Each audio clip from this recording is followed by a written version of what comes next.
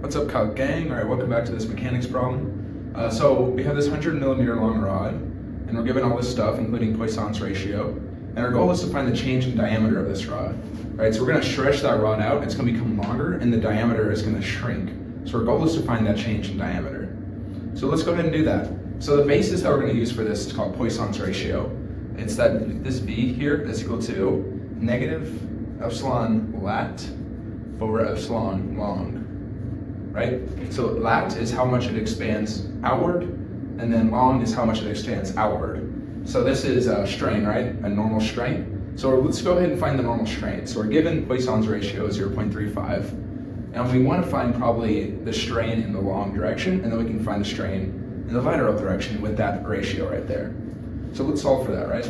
So the equation we're going to be using is that normal stress is equal to the modulus of elasticity times the shear, or the strain in the normal, right? So we're looking for long right now, so I'm just going to keep it that way. So let's expand this, because we're solving for this, and we know the elasticity is 70 GPa, but we don't know the stress.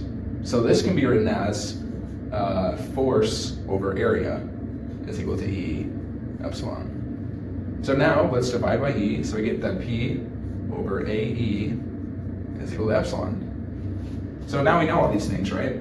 So let's just go ahead and solve. So P is that 100 kilonewton force, so let's start 10 kilonewtons. So let's see, how did I write this?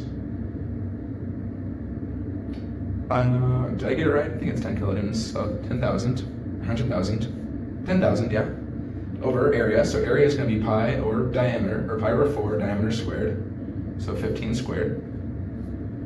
And then the GPA, 70 GPA. So it's in gigapascals, so we're going to need to convert that to just normal pascals. With that being said, this is in millimeters squared, so this is 10 to the negative 6. GPA is 10 to the 9th, so we just need to put a 10 to the 3rd here.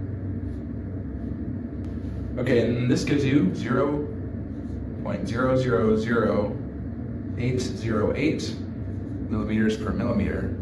And that's epsilon, right? Epsilon long.